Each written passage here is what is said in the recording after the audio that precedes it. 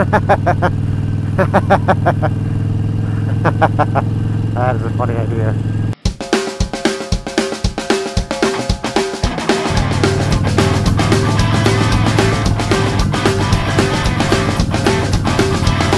Alright, welcome to the Lone Wolfer Garage Moto Vlog. As always, I am your host, the Lone Wolfer, and Michelle and I are out on this crisp fall New England day, enjoying a beautiful ride under these gray New England skies.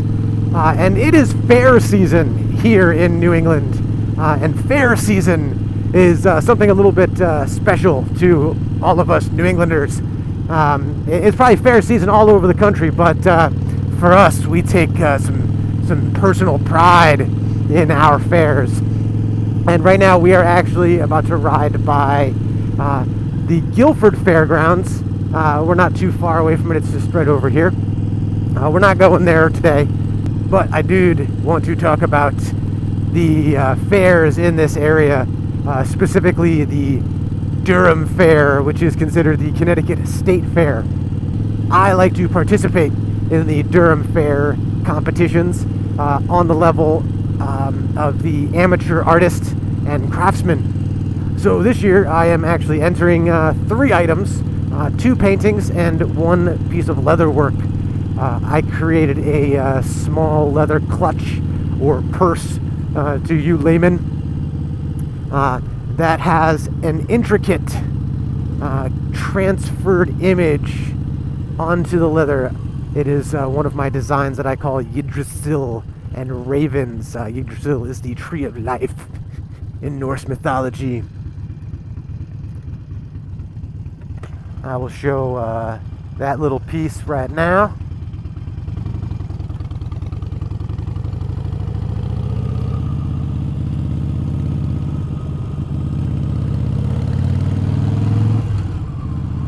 It's pretty cool. I learned a new technique of transferring toner images from paper onto leather. This is one of my own personal designs, my creations. I also have this design available on a t-shirt, and I will have a link to that t-shirt on Amazon down in the comments below. And yeah, I have started this new path of transferring my own personal designs.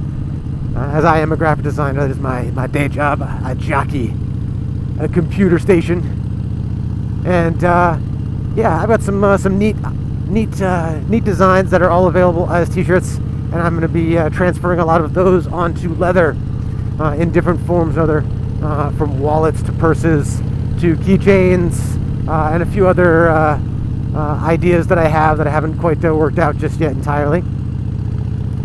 But yeah, I also have transferred an acrylic version of the Yggdrasil and Ravens to a canvas, which I also entered, along with one of my bubble paintings.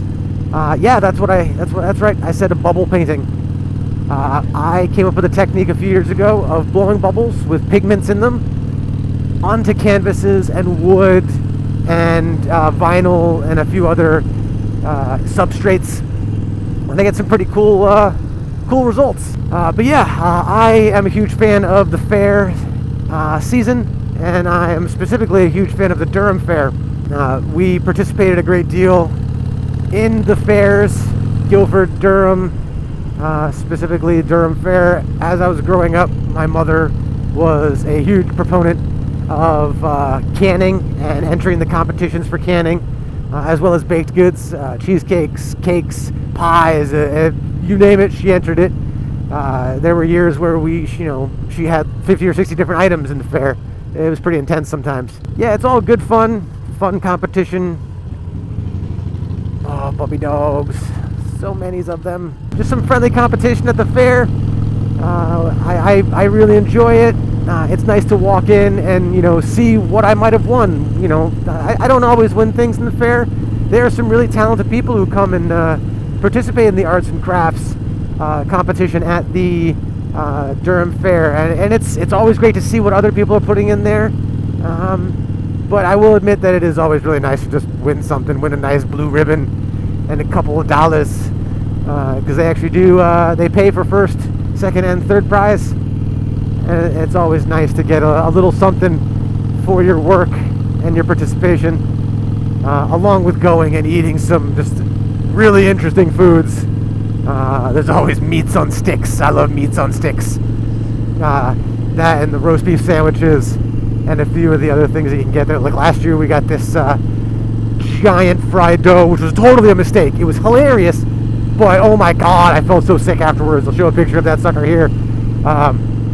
Yeah, it was tasty for the first few bites, but oh my god, at the end there, I felt terrible, and walking around I felt terrible. I couldn't even go on any rides because I was just afraid I was gonna just hurl. But yeah, if any of you guys participate in your fairs, or even just go visit them, or make the rounds at the different fairs around you, or if you're in this area and you go to the Durham Fair, I'd love to hear one of your stories about checking out the fair and going and walking around, and what you like the best about them. Hope you guys enjoyed this one. If you did, give it a thumbs up.